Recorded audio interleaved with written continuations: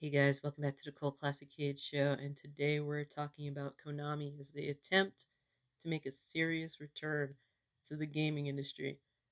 And let's just go over how they left, just to remind everyone. In 2018, they dropped Metal Gear Survive. And oh my god, I remember playing the demo for that game. It was either a demo or beta or something.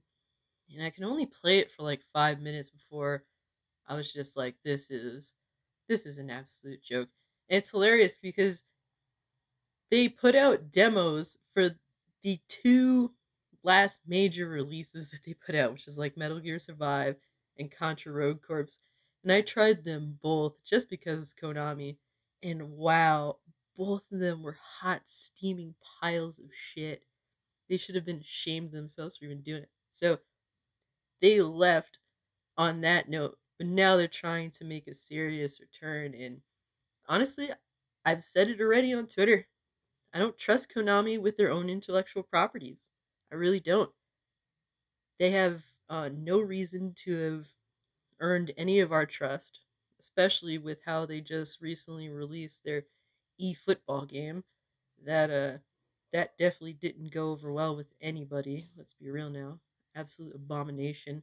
The faces on the characters, they're horrified to even be in a Konami game. It's it's so bad. I'm just looking at these pictures. Look at the fans. They look like The Walking Dead. Oh my god. But yeah, the rumor mill is out for all of Konami's greatest IPs, and that would be Silent Hill, Castlevania, and Metal Gear. And I'll start with the game. The series I think is the most in trouble from these rumors, and that is Castlevania. So the rumors out saying that they're planning a reimagining of Castlevania, and it's head by Konami Japan in development, but they're getting help from external partners. I don't know. I guess the external partners are there just for when Konami just tries to be modern Konami, just to give them a good slap on the wrist every time they try to do something stupid, try to add those microtransactions. No, don't do that, Konami. Stop it. Stop it. You got one shot at this. What what is this pachinko machine doing here? What is this casino? What this is not Castlevania. What the hell are you guys doing? You drag out the freaking pachinko machines in Castlevania. Yeah, that oh my gosh. It's like probably babysitting. Second IP on the list is Metal Gear Solid, and the rumors out that they're remaking Metal Gear Solid 3 and it's in development by an external Chinese studio.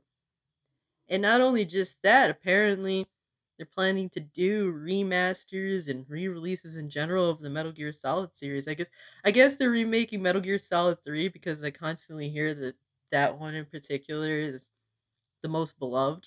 So, can't do it in order, the way that makes the most sense. No, we got to go after the money in the most striking way possible. Let's just go after the most popular game first. Take all the money from that. Like we can't afford to wait. I mean, we tried to go into the casino business with pachinko machines, and that was a huge failure. We got to make that recoup ASAP. So, hey, yeah, that's Metal Gear Solid. And then lastly, the one that sounds probably like it's in good hands if true, and it's been a rumor that's been going around for a long time now, and that's the fact that Kojima's working on Silent Hill, and Sony's not only funding but overseeing the project. I mean, that's something that's been out for a while. At this point, it's probably true. I mean, how many times can this information come out and it not be real? Even Kojima with the Death Stranding PS5 release hinting at some horror vibes there. So seems like he really wants to dive into horror, and with how successful and how beloved PT is, I don't blame him. I mean, people have wanted PT Silent Hills for so long, and now maybe hopefully in the near future those people will get it. But yeah, the only reason why I think that there's hope for Silent Hill is the fact that Konami isn't even involved in it. But honestly, I don't think it's all bad.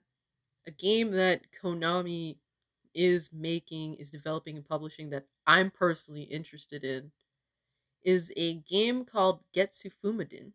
And apparently, it's a remake from a game released exclusively in Japan back in 1987. The full name of the remake is Getsu Fumadin Underlying Moon. And honestly, I'm so interested in this game just on the art style alone. It has like this traditional Japanese style, and it's a hack and slash roguelike game, and I am in love with the look of it. I'm pulling for Konami with that one, I'm not gonna lie. When I first saw that game, when they first announced it, I couldn't help myself. They won me over instantly. I didn't see their name on it. When I found out it was Konami, I was like, oh shit. But that game looks insane. It really does. Um, it's somewhere in the vein of like a Castlevania or traditional Castlevania. So hey man, that's a game I'm interested that Konami's working on. Hopefully it doesn't end up looking like a eFootball or like a Japanese artistic eFootball. Can only hope. But hey, that goes to show that maybe not all hope is lost. I can't really say, but as of right now, I have little faith in Konami. They really have to prove themselves or just outsource their IPs to people who actually know what they're doing. But hey, it's just 2 cents for me.